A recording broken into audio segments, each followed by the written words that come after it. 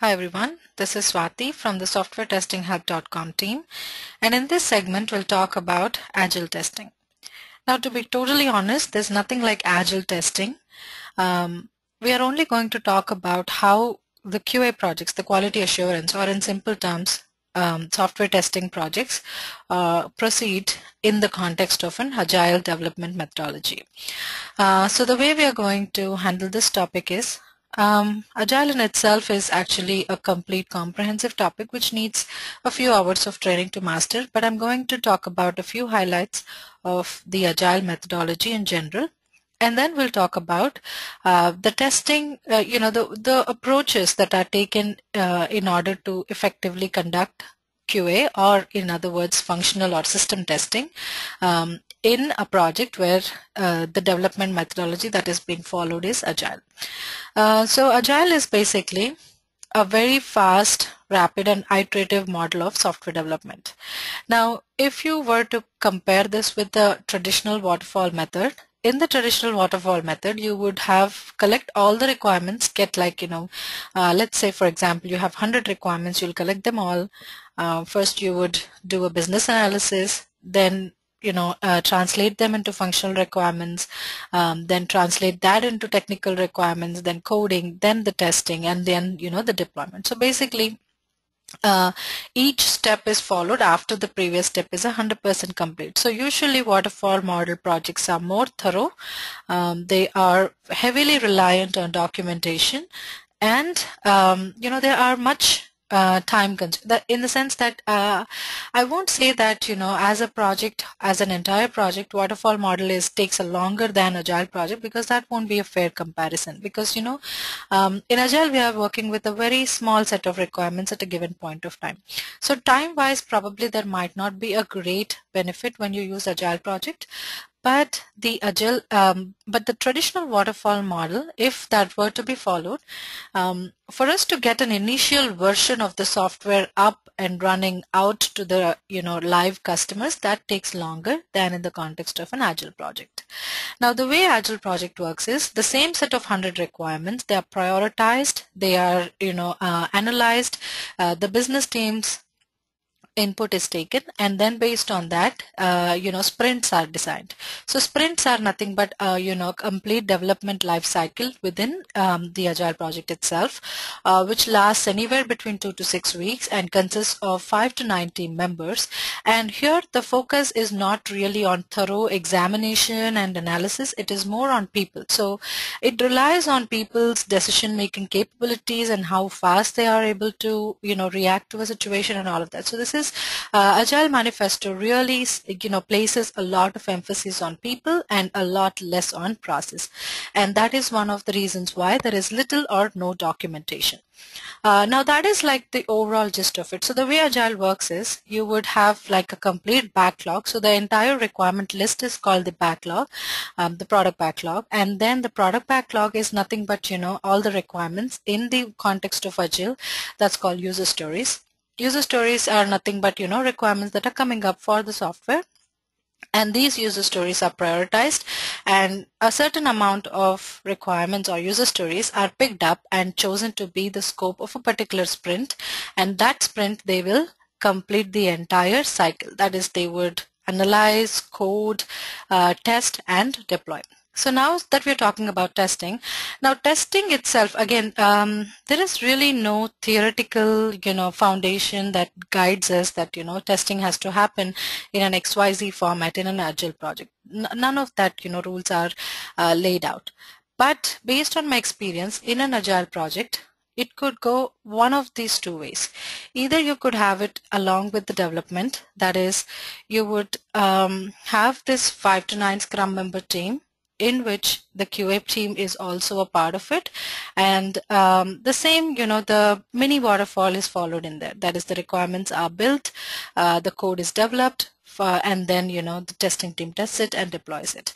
Now testing, again, let's talk a little bit about the software testing lifecycle and how it adapts itself, or how it changes itself to the agile methodology. So let me just grab a notepad and talk about this.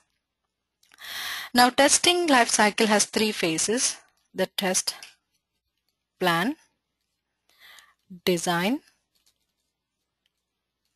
and that is followed by execution, or the actual running of the tests. Now in the test plan phase, you would have a test plan document as an output. And in the design phase, you will have test scenarios, which is much more high level pointers on what to test, and that is followed by test cases, which is like detailed step-by-step conditions of what you would test. Now this is followed by, you would have the application under test. You would apply these test cases plus the data, and you would arrive at the results, whether the application behaves in the expected way or not. So this is basically the way testing happens. So if you were to follow an agile model, the test plan, that phase is still going to be a part of it, but you're not going to write. Now typically, based on my experience, a test plan is somewhere between a 20 or 25 page document, but if it were in an agile project, it would probably a 1 or 2 page document that will just highlight schedules, the scope, and stuff like that. And in the test design phase, you would just have the test scenarios. The test cases might be eliminated, and the execution is again the same. You would have the application under test, you'd perform the steps, you'd apply the data, you'd have the results. Once the results do not match, you would have defects, you would manage the defects. So all that process remains the same. So the testing activity wise, there are slight adaptations here and there, but the overall software testing lifecycle remains the same. So if it is in line with the development team, that is the first approach. In approach number 1, what really happens is, say if there is a 4-week sprint, the development team would first of course there will be a business analyst team who will analyze this, come up with the use cases, stuff like that. Again, none of this would be documented in an informal basis, and the code will be developed, following which there would be a QA and testing. Now normally, while the development is in progress, the QA team would do preparation work. That is, we would create test plans, test documentation, all of that stuff, and then we perform the QA, and then the application would be already deployed, and all of these activities would happen in the period of the 4 weeks. So this is approach number 1. And this is the one that is commonly used in the market, very, very popular. But this approach, again, I wouldn't say this is true in all cases, but in my experience, this approach is slightly flawed because, again, developmental delays or unanticipated delays are common with whatever methodology we are following. So in case something like that happens, QA team really, really loses a lot of time. And then we wouldn't have as much time as we need in order to test, because Agile is very, very strict in terms that the sprint timelines don't extend. So if you have a 4-week sprint, that's it. You're not going to go beyond the 4-week timeline. So this is where the QA team faces either the problem of being underutilized or the problem of being just, not having enough time to test all that there is to test. Another new experimental method that I have actually successfully implemented in one of my projects is Sprint Plus One. Now, I would love to take, credit for this, but unfortunately, this is not a, thing that I have come up with. This is actually a method that I got aware of via the HP's Bright Talk, one of the HP Bright Talks webinars. So this was in regard to the HP Agile Manager, which is HP's product for agile management. So what the Sprint Plus One method it indicates is, you can call this in any other name, like a QA lag method or anything like that. But Sprint Plus One is the name that HP has used, so I'm just going to go with that.